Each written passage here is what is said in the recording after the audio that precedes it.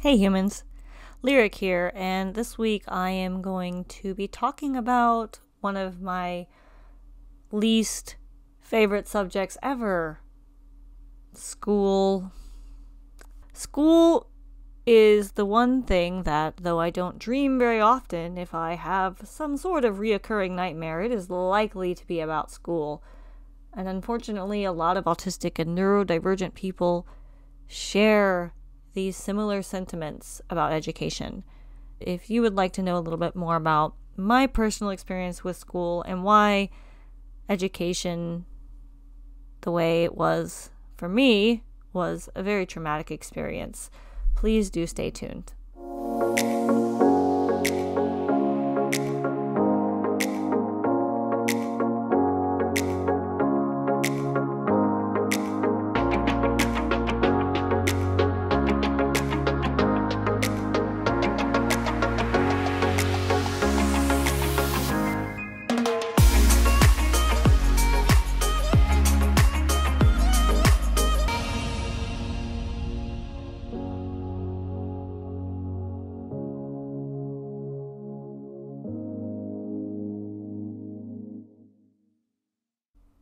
The way I learn was a problem for teachers. I am not someone who sits completely still ever. My hands are miming under the table right now as we speak here. I've got them out of the way so as they hopefully are not distracting, and because it feels a bit comfortable, the angle. I am trying not to mask as much as I used to, but it is something that happens quite naturally without even realizing I'm doing it, because masking is so programmed into me. I am realizing the more I try to unmask. So that's something that started in school, because when I was younger, my hands and my feet would have been more active, but I had teachers who scolded me for flapping my hands, who tied my feet to my chair when I was moving my feet under my desk because it was making a noise when I was tapping my foot. I learned from an early age when I entered school that the way my body moves is inappropriate. Before I came to school, none of this was an issue. I could lay on the floor and read and study by myself in a room, singing and talking to myself, verbally stimming, and drawing circles on the floor with my feet in the carpet, and it would have been a non-issue. But when I entered school, I was made aware that I am an annoyance and an inconvenience for the people around me, which was an instantly traumatizing experience. I am autistic, I have ADHD, and I am also hyperlexic. And I have social anxiety. All of these things are a cocktail that impact my life and interact with one another. Part of my cocktail in school that was causing me a lot of trouble is being hyperlexic, having a far advanced reading level and an advanced vocabulary, reading at a college level in first or second grade. Because my reading level was so advanced, adults and teachers around me expected me to be way more mature than I actually was, and expected me to do great in every class and every subject. However, I am someone who struggles to pay attention to things that do not catch my attention. If a topic does not interest me, despite the fact that I can read far above grade level, if I read about it, I read and nothing sinks in. It's as if my memory does not absorb information that my brain has decided is uninteresting or irrelevant. I am either an expert at something or I am complete and utter garbage at it. I'm an all or nothing person. There is no in between with me. I was very good at the subjects I was good at. English, reading, art, certain types of mathematics, but not all math. But I was also very, very bad at the subjects that I wasn't good at. History, the way history is taught here in Texas. It was horrible. I couldn't make myself care. But you're expected to be able to force your brain to focus on things. And I wasn't able to. Because I was hyperlexic, it was assumed that I was not applying myself and that I was being lazy, and I could do these things if I would just apply myself. On top of everything else, I am someone who has audio processing difficulties. Being in a room full of noisy, busy children, trying to listen to a teacher speak at the front of the room is very difficult if you are unable to hear words word for word. When I get overwhelmed, it can sound like the teacher from Charlie Brown is talking to me. Wah, wah, wah, wah, wah, wah, wah. I know you're talking because your lips are moving, but I don't understand a word you say. I made up that song. Not really. It's another song, but I changed the words. I often would do really well set to study and read something on my own, assuming it was something that could catch my interest. But listening to a teacher speak at the front of the room wasn't ideal for me.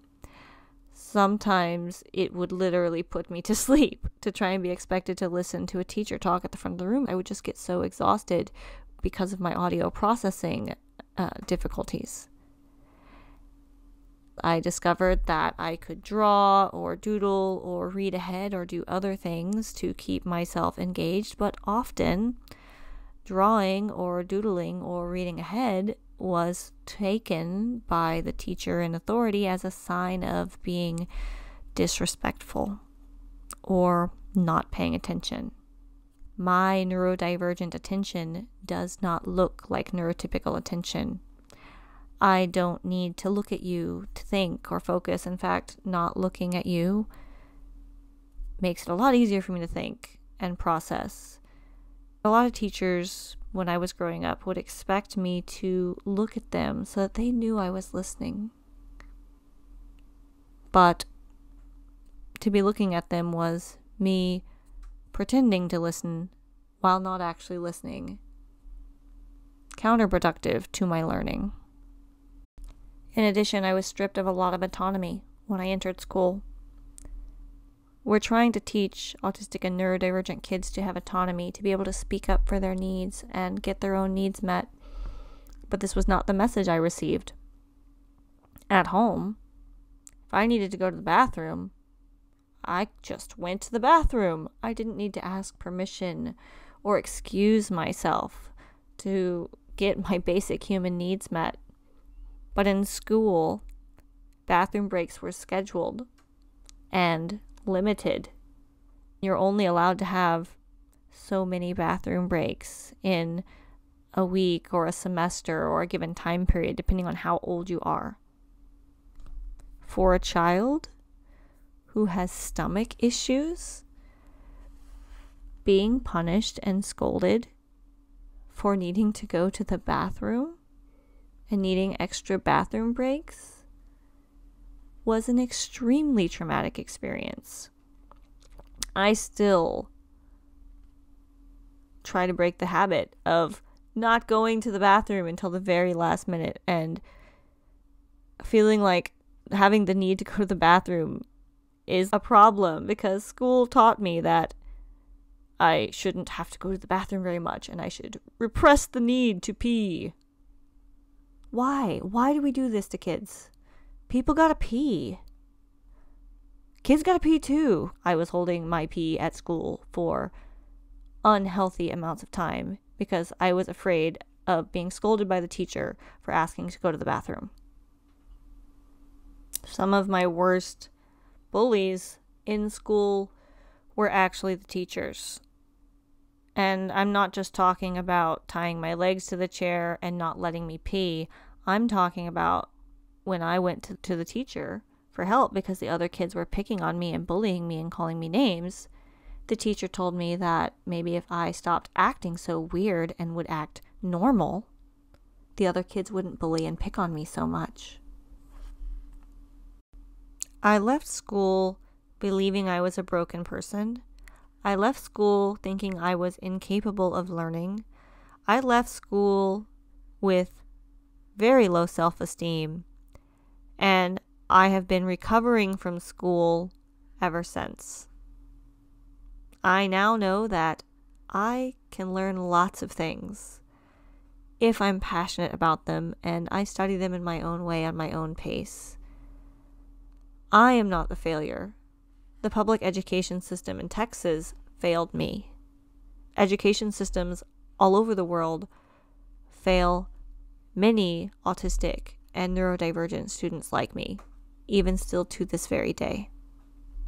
Thanks for hanging out with me this week. I know this video got serious really quick, but neurodivergent education is a very serious topic.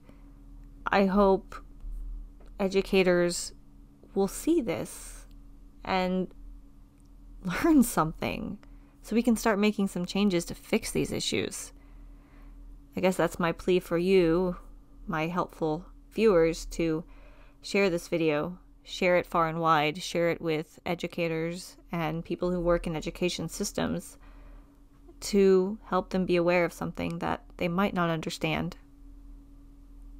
A huge thank you to everyone for sharing, commenting, liking, subscribing, giving your video suggestions and inspiration for these videos, and my Patreon subscribers and YouTube subscribers, and those of you who do the little bit of monetary subscription to help me with things like the website hosting and the closed captioning and the transcripts, which are on my website at neurodivergentrebel.com. I could not produce the quality content I do without your help, so I am really grateful. This blog is literally made possible by the support of viewers like you. So as always, I am grateful for my viewers. I will see you all next Wednesday. Bye, humans and creatures.